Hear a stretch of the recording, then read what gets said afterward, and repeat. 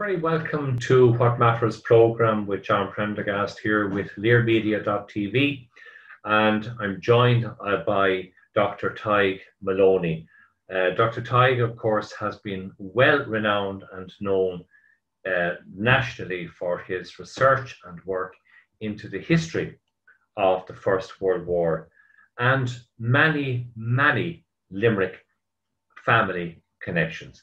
Tadhg, it's great to have you with us. Thank you, John, but I wouldn't go so far as to say that I'm renowned. Oh, you are. No, you're underestimating now your reputation. You are renowned, and you're one of the good people that actually can speak on history with authority and truthfulness. So well done to you, unlike many others.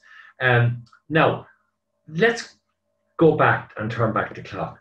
What is it about the First World War that has, more than the Second World War, more than maybe the Napoleonic Wars, what is it that has captivated so many people's attention on the First World War? Internationally? Or yes, internationally and locally as well. Well, of course, you see, you had a lot of countries involved, just as much as you would have had during the Second World War. Yes.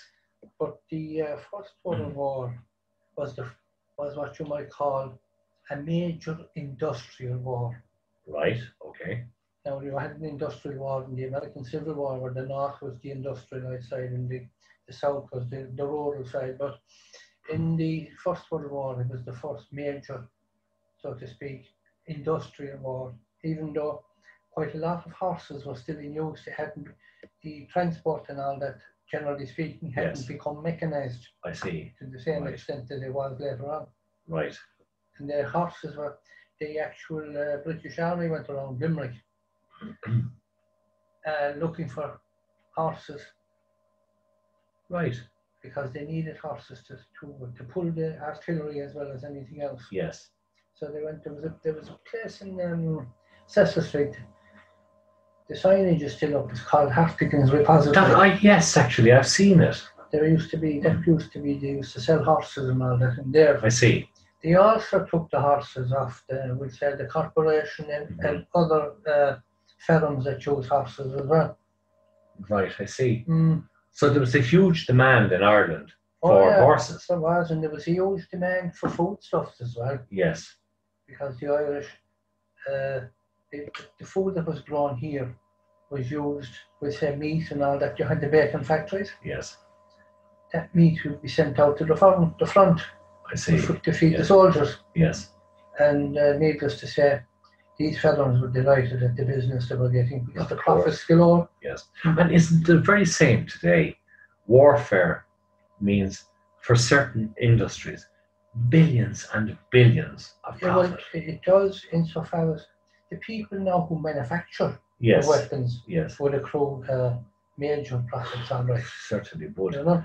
Now, can I just go back and just ask you, how did the First World War start? Well, it was seeding for a period of time because, well, you see, Britain, Britannia ruled the Wales, and the Germans wanted to be up in that league as well. So they were vying for position, and it was diplomacy was on the verge of failing. But what really sparked it was the assassination of the Archduke Ferdinand in Sarajevo. Yes. The first attempt on him in the same place failed. There was a grenade thrown at the car, but it bounced off it. And he continued on his journey and went down a side street. And there was a fellow by the name of Gavrilo Princip, with a revolver, had his opportunity. And he took it. And he took it, and he shot the Duke, the Archduke, and his wife, Sophie. Right. And now, so then you had, he was the heir apparent of the Austro-Hungarian Empire, you see. So now you had,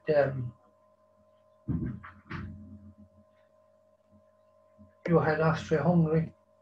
Yes. Calling upon Serbia to meet certain demands that they brought in, that they wanted them to meet. Now the Serbians, it was determined apparently that the Serbians had been responsible for they assassinate the group that performed the Yes, the assassination. Yes. Mm-hmm. And they made demands in Serbia. Now, Serbia met with quite a number of the demands, but they couldn't meet with them all. So, Austro-Hungary were going to declare war on Serbia. Now, if they were going to declare war on Serbia, Serbia would rely on support from Russia. Oh, right, yeah. The major powers. They would have the same, yes. what you call it, mentality nearly. Race, yes. And the Austro-Hungarians then, you see, relied on the support of Germany. Ah, right. So that's where you had the combinations coming in. Yes. And France was also a part of this triple entente. And France would have been on the side of Serbia and the likes. Yes. Germany decided they would knock out France to get it out of the way before they'd attack Russia, because Russia, France, yes, were the two main protagonists against the Austro-Hungary and Germany. But the Russians started to mobilise, and the Germans looked at the Russians mobilising. They didn't want them to mobilise too quickly because they had a massive army, even though they weren't up to the gate with their weapons. Mm-hmm. But they wanted to knock out France before they could do anything with Russia. Yes. So what they actually did was, in order to attack France, yes, they had to go through Belgium. Right. Now Belgium wouldn't give them permission, right, to go through. So the Germans just decided they'd go through Belgium. Take it as their own, nearly. Yeah. Well, in order to get to France, but they took over a lot of Belgium. Mm-hmm. And Britain issued them an ultimatum, basically, to withdraw from Belgium by a certain time in midnight around August the 4th, thereabouts, to withdraw from Belgium. If they didn't withdraw by the time stipulated, Britain would declare war on Germany. That's what happened. Right. So that's how the First World War actually started. It was basically a European war initially, but it became a world war because a lot of other countries became involved as well. Yes. Italy were on the side initially of Germany and that, but they actually switched. They went in on the Allied side then. Right, yeah. And there were two particular individuals in the First World War who became infamous in the Second World War. Right. Adolf Hitler and Benito Mussolini. Oh, of course, yes, yeah. Yeah.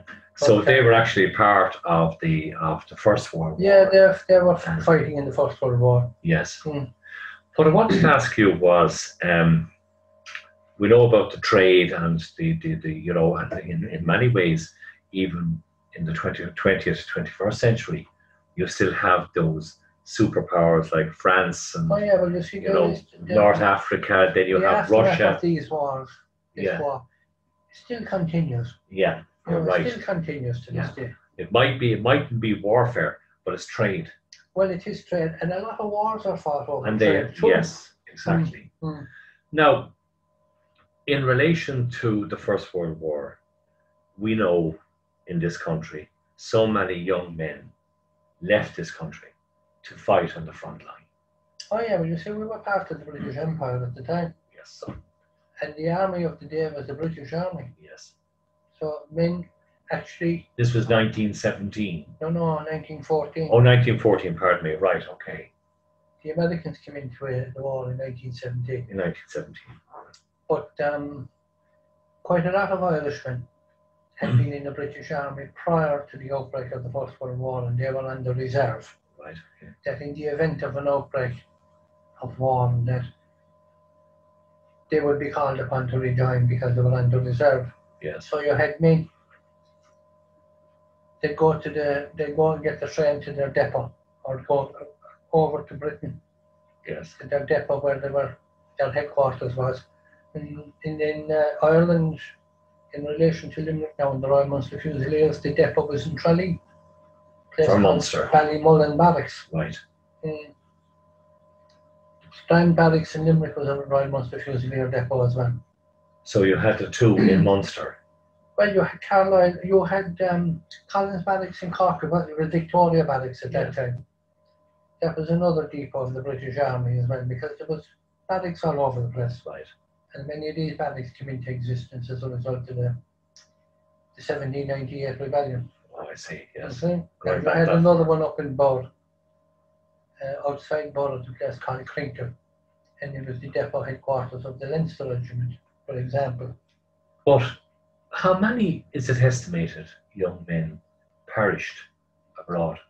You mean international, Irish men? Irish men. Well, there's no exact figure, it's estimated around 50,000. 50,000. That was an incredible amount. But many more than that had actually been in, had joined up. You had men who were in there prior to the outbreak, and then you had those who joined up. Followed in, yes. Many of them did it for different reasons. I know, some maybe economics, maybe a chance to get away. You also had, because their family was in there, they joined also. Others did it for adventure. Yes. And you had peer pressure as well. You had various reasons. The bulk of them, it's estimated, would have joined for economic reasons. Yeah, of course. Then there was the promise of home rule as well. Yes. Mm-hmm.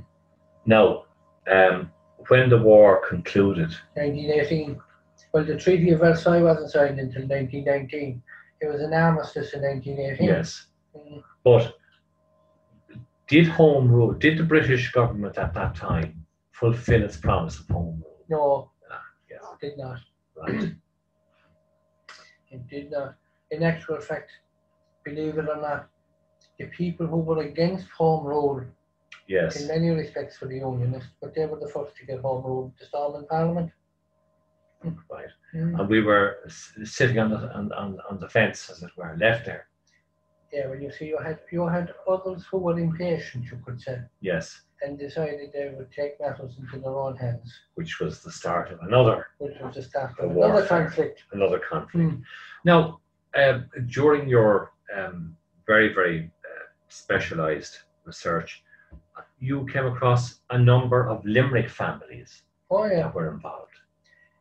You had a family. Well, you had a man killed in Gallipoli, for example, David Danaher. Yes. He came from Pennywed and he was in the Royal Munster Fusiliers, the 1st Battalion. Yes.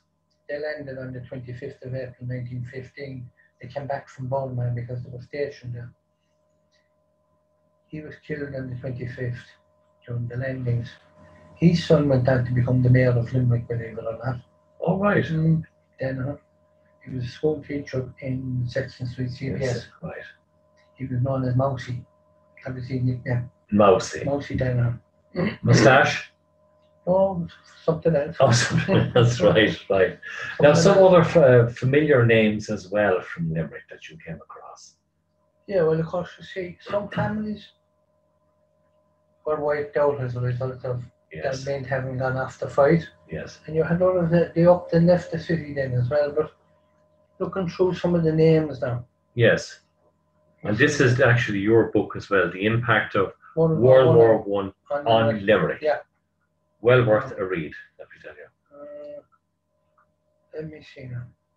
Again. But in relation to the First World War, what am I correct in saying it was said it was the war to stop all wars? Well, that's what the expression was used. But of course, that needless to say, that didn't transpire. That didn't Far from it. all. Yes. And the horses, do you remember a film actually that was made about a horse? War horse. War horse. The fella took the horse to the war with him. Yes. So that was a sort of a real life story. Based on true story. Yeah, certainly. Now, when you say that some of the families that were wiped out, they just upped and left, was it when their heirs or when their successors or kin were actually killed abroad? You could have said that, in many respects. You had men who went out to fight as well, and even though they survived it, they didn't come back here. Yes. Because the political climate in many respects was changing. Yes. So they decided they'd stay in Britain, in England. Here's a guy now who was killed in Gallipoli. For example, Private James Lane, 7th Battalion Royal Munster Fusiliers. Now the 7th Battalion was a battalion like the 6th, 7th, 8th and 9th. Yes. They were formed at the outbreak of the First World War. They were known as service battalions. They were formed because of the influx of men joining up at the time. But this guy was killed in action on the 16th of August, 1915, and his age was 19. Oh dear God. He was the son of Matthew and Mary Lane of Ballyegna, Ardagh, County Limerick. Ardagh, West Limerick, know it well. He's commemorated on the Helles Memorial in Gallipoli. Yes. You have a guy from Limerick City, Private Augustine Nealon, 6th Battalion Royal Munster Fusiliers, killed in action the 15th of August, 1915. 6th Battalion Royal Munster Fusiliers. He was born in St Michael's Parish, and his place of residence was Prospect Hill in Limerick. Yes. And he was an outstanding rugby player for both Young Munsters and Lansdowne Rugby Football Clubs. Right. All very young. All very young. 19 years age, 18, 20. Yeah. It was said, Very sad. It was said with regard to the Vietnam War and all that one back, if you remember that. Yes. The average age of a soldier fighting in the Vietnam War was 19. They had a record about it. Yes. Yeah. No changes. Nothing. There's a guy now, Christopher Flynn. He was an author as well as a playwright. He wrote a book called Van Gogh Chocolates, Poems and Translations. He had an uncle, Private Thomas Flynn. Yes. Who was in the 2nd Battalion Royal Munster Fusiliers. He was killed in action on the 10th of November 1917. He was 20 years of age. 20, my God. Son of Richard and Bridget Flynn, 16 West Watergate. Down where the Watergate flats are today. Oh, yes, I know that, yeah. And he doesn't have a grave because his body was never found.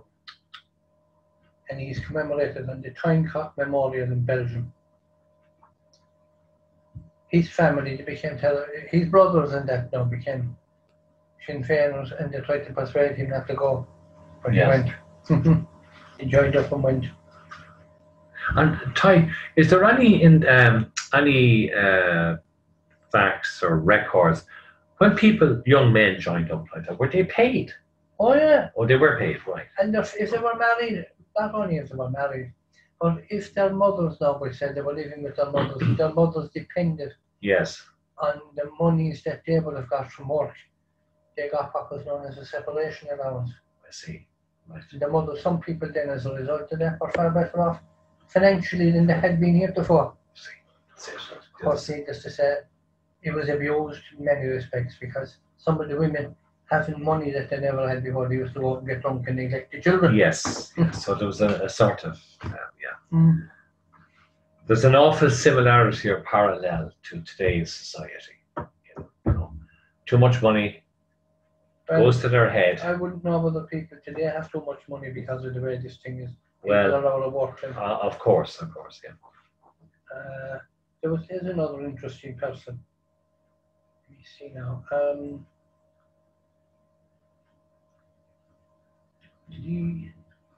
But you know what though?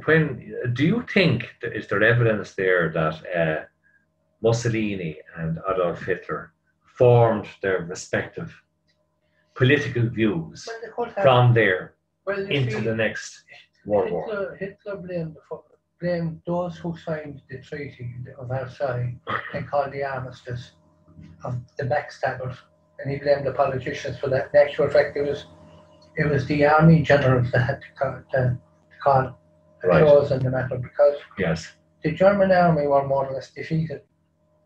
But when they went back into Germany after the cessation of hostilities, they went back as if they were a triumphant army because the Allies hadn't gone into the occupied Germany or anything. They left them go back. So they went back marching, and they're like, as an undefeated army. Wow. But, you know, a Tadhg as well, when you consider the Second World War, I mean, it took all of Europe and America to beat the Germans, to defeat them.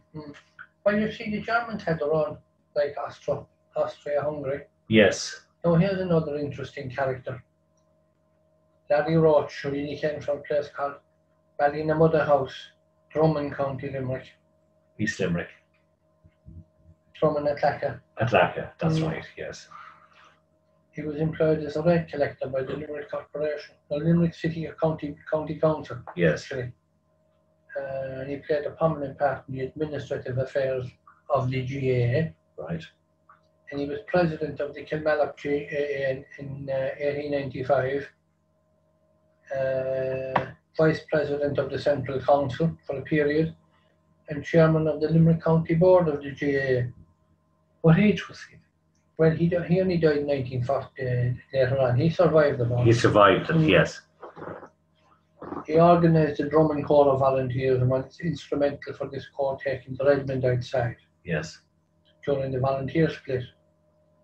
And from you know, the period of 1914 and the First World War up to 1917, well, that was a year after the 1916 Rising. Yes.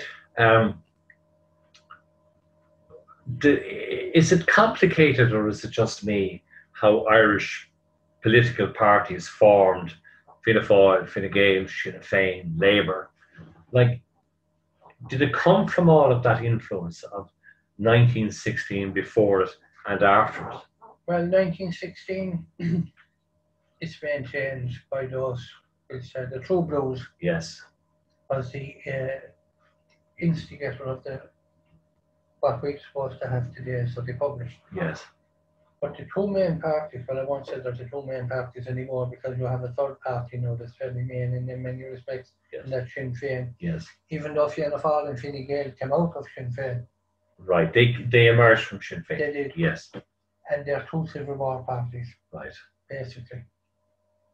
And there's no difference between them anymore. Well, It's the part of Civil War. That's there's no difference in policies in any way, shape, or form, and they use their own media goons to try and persuade us that they're so different. Was a secondary school teacher. Yes. And he was future commanding officer of the Limerick Corps of Volunteers. And he was commissioned into 10th Battalion of the Royal Dublin Fusiliers. Yes. And he was killed in action. Believe it or not, he lived in 36 Clare Street, Limerick. So it and had. He was the principal of Close Academy and Education Academy in Rutland Street. And he was an honorary secretary of the Limerick Industrial Association. And he was the last of four brothers to enlist. He had a brother who was a chaplain with the Australian Forces, another brother who was a lieutenant in the Royal Munster Fusiliers, and Close got a temporary commission in the 10th Battalion, Royal Dublin Fusiliers. And this was established to cater for the commercial class. Okay. And sons of farmers. He got killed in action. Now, the food that was produced in this country at that time, at the beginning of the hostilities of World War One, they were exported, were they? A lot of it. A lot of it was. Yeah, oh yeah. So flour, meal, meats, all of that would have been exported. Wheat and all that stuff, yeah. Wheat, right. Yep. So we were just after, maybe out of the famine in 1840. Yeah. 1847. And in the famine, the history archives show factually that there was loads of food in this country, was still exported out. That's right. And then? There's even a story. Yes. An actual fact that a shipload of food was coming from Spain. Right. I think it was Spain. And it met a ship going in the opposite direction from Ireland, loading down with food. The Spanish ship turned around and said, they have so much food and they're not prepared to use it for themselves. Why should we? Yes. It lacked leadership. They lacked leadership at the time. Well, I don't know what the leadership, but it was an absolute cruel time. I mean, men, women and children evicted from their huts, or whatever you wanted to call them. They weren't homes. Oh no. And left I'm reading a famine diary, and I can tell you, and it's factual, by local Protestant and Roman Catholic parish priests, and what they had to actually witness, and what men eating grass and weeds. I mean, it's almost it is immorally disgusting. And yet, decades on, a group of our Irish men go and fight for the crown. Yeah, well, of course, you see, that was a thing that was done for years and years, even prior to the outbreak of the First World War. Yes. They had joined up because, as I say, it was the army of the country at the time, and a lot of men joined it for economic reasons. Of course, yeah, money. They had to, Here's an interesting guy now. Private George Gardner, and he was killed on the 28th of April, 1916, and whose age was reported to have been that of 59 years. Right, 59. And he got killed in action. And of course, when we look at stories like that or hear the facts, a 19-year-old young man going out, or a 20 or an 18 or a 59, we just say killed in action, but it could have been an awful death. These are the last. These men, you see, some of them were actually married, but you had quite a number of them who weren't married. Yes. So they were a last generation. Yes. In many respects that didn't live long enough to be able to fulfill whatever part of life they would have gone through. Correct. They were gone. They were gone. They were gone. Just snapped. Did a lot of them go into the First World War, Irishmen and others as well, not realising the horror that was awaiting them? Well, of course, nobody knew the horrors that they were going to. On the front line, the trenches. No, they didn't know. They wouldn't have known. No experience of warfare in any way, shape, Some or of them form. now would have had experience of the Boer War, 1899 to 1902. Yes. And some of them would have been on the reserve and recalled and would have gone back to fight the First World War. But it wasn't the same. Yeah. The Boer War wasn't the same as the First World War at all. Do you think, Tadhg, and you have researched this now, and you know the facts as well, is that, I know people in this country hate Churchill. I know that. Not everybody does, but he wouldn't be much. He was responsible for the carnage of Gallipoli. Yes. It's his idea. His idea, But exactly. having said that, then, he was the right Prime Minister that Britain had for the Second World War. Yes. Because he didn't believe in appeasing Germany at all, like Chamberlain. Yeah. He came back with this document, peace in our time. He wasn't bending over backwards to facilitate Hitler at all. Yes. But Hitler actually outmaneuvered many of these politicians. He did. They were naive enough to believe Hitler would be true to his word and that. If the Second World War had gone a different way and England had been shoved aside, would they have taken over Ireland, Germany? In the Second World War? Yes. Well, there were supposed to have been plans there for that purpose, actually. Yes. I don't know whether it was called Operation Emerald or Operation Shamrock. I'm not quite sure. Right, but there were plans probably drawn up. You see, and one of the reasons why the Germans would invade Ireland is to use it as a backdoor to Britain. Oh, yes, definitely. Yes. So only for America coming in on the war, the Second World War. There are many people who believe America came into the First World War as a result of the sinking of the Lusitania. Well, actually, the Lusitania was sunk in 1915. Yes. America did not join into the war until 1917. So there may be an aspect of some thing with regard to the Lusitania. But the thing that really pushed America into it was a thing called the Zimmermann telegram. Okay. Zimmermann was in the Foreign Office in Germany, the Foreign Secretary of that, I think. Yes.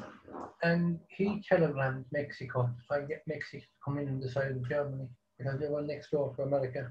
Yes. They promised Mexico they would give back the likes of New Mexico and Arizona, those places, states that America had taken. Right. Come back if they would come in with the Germans. The telegram was intercepted by British intelligence. Yeah, right. And it was produced to the Americans. Right. And that's what But is there some story, I can't remember where I read it a number of years ago. Was there a suspicion that the Lusitania was carrying dynamite or arms, or There is that. There is that. and that's theory, another like reason why it was torpedoed. Well, there is that perception of that. Yes. I'm not sure whether it has been fully proven. No, I don't think so. No, it's just that whatever eyewitness accounts But said there was a massive explosion. Britain made good use of it for recruiting purposes. Yes. And that was sunk off the old head of Kinsale. Yes. County Cork. Tell me, is the wreck of that still there? It is. It is still there, right? But of course, that's deemed now a seaworthy graveyard. Well, you see, it's the graveyard of the men of those who went down the boat, men and women. Men and women. Yes. How many died?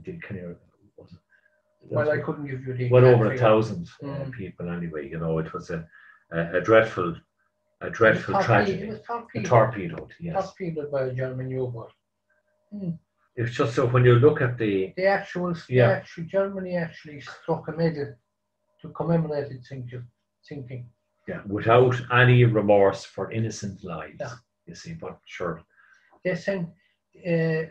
It's reported, in actual fact, historically speaking, that they put a notification in the New York Times of that stating, advising people not to travel on the Lusitania.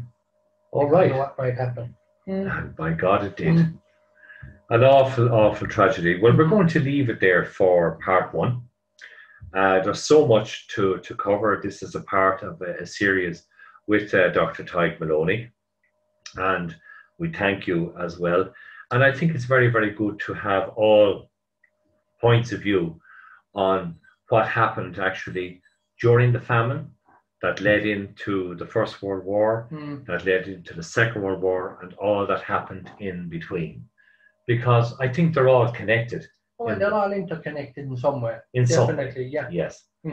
We leave it there, and that's it from LearMedia.tv, What Matters program with myself, John Prendergast, and the company here, Dr. Tadhg Maloney. We will be back with you shortly again with part two. Now, also, just to let you know that we have a number of serious issue programs coming up to do with self-harm and pollution, and all of that will be done courtesy of LearMedia.tv and myself. So thanks to Mary Hone and Pat Barry, Dr. Tadhg, from all of us here, go to Mila Market, August Sloan. No.